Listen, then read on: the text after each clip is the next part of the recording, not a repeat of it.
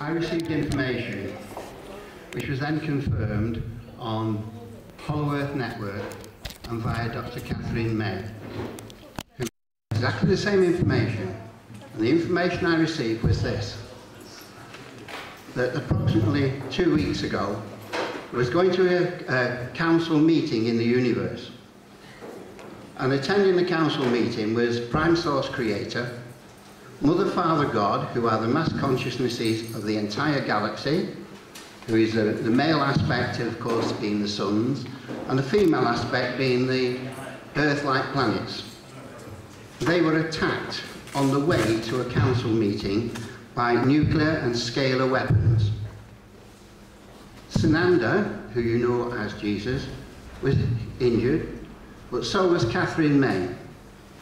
This caused Prime Creator to really, how can we put it, lose his rag. And he made the decision.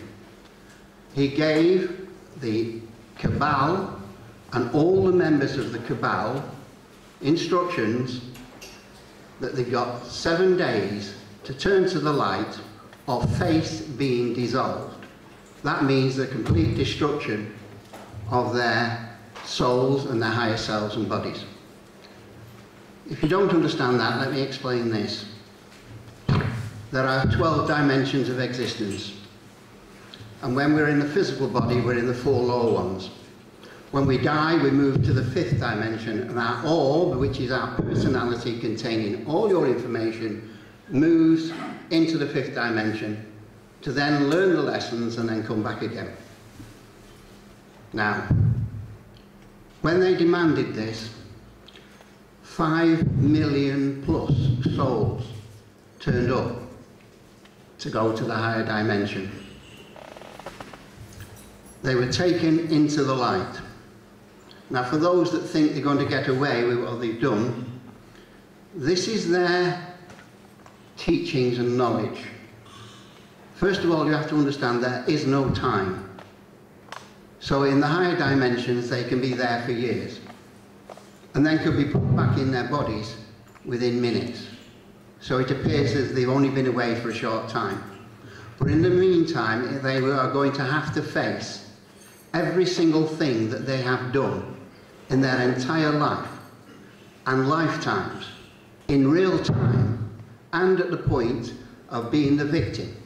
So everything they've done to other people and other aspects is going to, they're having to face every one of those in all of the lifetimes in real time. So if they had hundreds of lives as the negative elements, they're going to have to face it. Most of us here are very lucky on the point that when we die, we don't just go to the lower 4th dimension, we go into the higher levels and come face to face with the light of the consciousness of creation, or God, or Jesus, if you like. They have not done that. The negative elements of the Cabal have recycled into the higher 4th dimension, and thus have not met the light, which has allowed them to continue to do what they've done lifetime after lifetime after lifetime. And of course, this is what we understand. We don't have that. Most people who are not of the dark don't realise that. So these are now on approach to go to the higher levels. They were absolutely terrified. They were all expecting to go to hell, to be destroyed.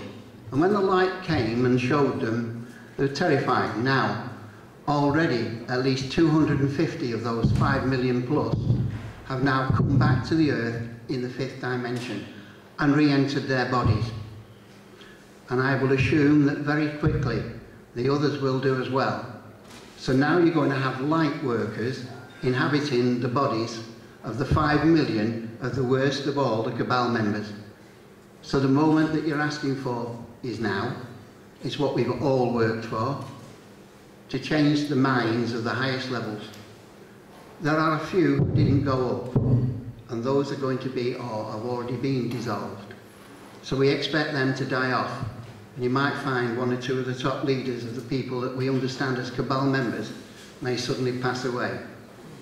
That's because their souls and higher selves have been taken away and they have been dissolved.